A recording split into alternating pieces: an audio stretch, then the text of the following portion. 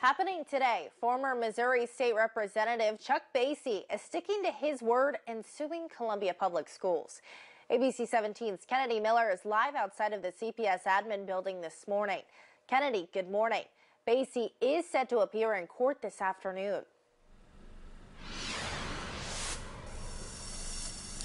Good morning, Megan. Now, this lawsuit comes after Basye claims that he wasn't added to the list of candidates for the Board of Education race.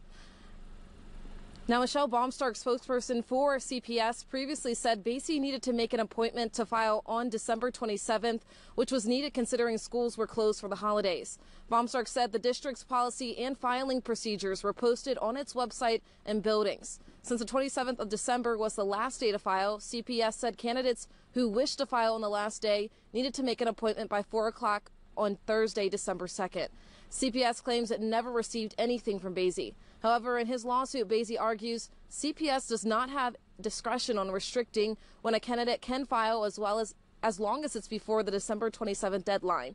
Basye also admits he was aware of the deadline and reached out to the school's superintendent asking for further guidance via email. Basye claims Superintendent Yearwood told him his candidacy would be accepted. Despite this alleged conversation, Basye's name failed to appear on the list for the April 4th election. And I'm prepared to take this all the way. I think they're violating my rights to file for an elected position, and I'm going to push it all the way. It's going to cost a lot of money, but I'm going to spend it.